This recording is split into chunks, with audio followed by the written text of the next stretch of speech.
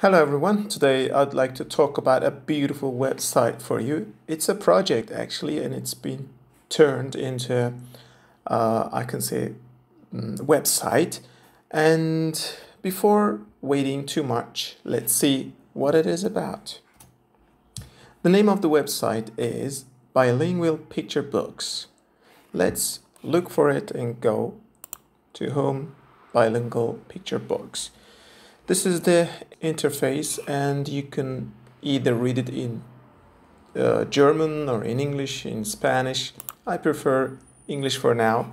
I'm going to practice German and choose German later on while I'm showing the project. Yes, here, as you can see, the name of the company or the organization is Bücherpiraten, which means book pirates, pirate books, and they are the pirates.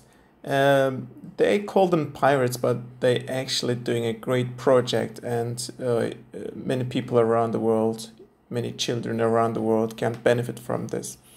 You can find the books here, you can learn more about the people, and you can support them either by donating or translating in your own language. As far as I can see, the aim is 1001 languages, as you can see here. You can add a book if you wish. You can write your own book, send it in different formats, and contacting these people here.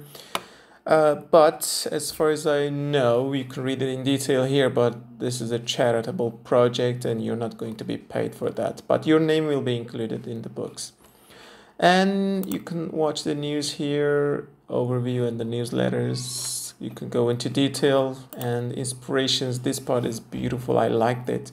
I read the book The Flaming Fox. And the book was turned into a stop motion film here, which I enjoyed a lot. It looks really professional. And please read the book first. The Flaming Fox. I'll show you some screens from the video. The fox was always alone, called out to the lofty eagle. You'll see what these children are doing here after you read the book itself. I'm going to the books. The stop motion film was based on this book. There are a lot of books, as you see. Let's go to the Flaming Fox. You can get some information, basic information. If you think you'll enjoy, you can just click and go to the book there. So, these are some screenshots. You can get some idea about the book by looking at the content. The keywords are here, original language it was written in, the authors, illustrators, music, moderation, and so on. And the main part I'd like to show you is this downloading option. Let's click download. We have selected the book Flaming Fox.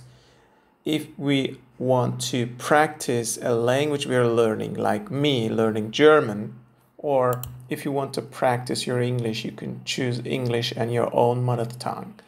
I'm going to choose German. As you see, there are a lot of languages here. As the book was written in German, I want to practice German, and I want to compare the translation with the English version. You can choose your own language. You can either read it on tablet or phone. Ring binders, you can just print them out if you wish. You can just get it as a book, which is going to be in PDF format. Now, language 1 is German, language 2 is English, so you have got a bilingual book now. The format is book. I'm downloading it, it's getting prepared. As you see, it's downloading here. Let's wait, it takes a little time to download, depending on your internet connection. Soon it's gonna be okay. Yes, it's downloaded. It was about 50 or 60 megabytes, but if you choose the ring binder, it might take little space. I'm clicking and opening it now, and we'll see the book. Der flammende Fuchs. This is the German version. You see the information again, and you can print this out too. Es war einmal oder es war nicht in einem Wald viele Meilen von jeder Siedlung entfernt. Da lebte ein flammender Fuchs. For example, I don't know the word Siedlung. And Wald is, yeah, I think forest. Es war einmal oder es war nicht means once upon a time or never. In einem war viele Meilen von jeder Siedlung. From miles from the nearest village. So Siedlung means village. I have just learned this word. Entfernt means near or far, far from there. Da lebt ein flammender Fuchs. Flammender means flaming. So the words look like each other. That's why I chose English, because the words look really similar. Just like Fuchs or Fuchs, I'm not sure, is fox. It's so close. And Furcht, for example, is fear or fright, afraid. It's similar to the word. That's why I like it. Allein is alone. If you know English, of course, learning German will be better, and vice versa.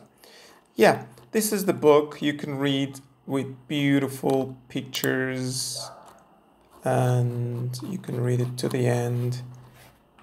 15th page. I'm just scrolling through the pages for you so that you can understand what it looks like. This is completely free, and you can find a lot of free books on this website. I strongly recommend this website to you, so you can benefit a lot from that. Thanks for watching. I'll return with other beautiful websites and applications for you to try for yourselves and see for yourselves. See you. Goodbye.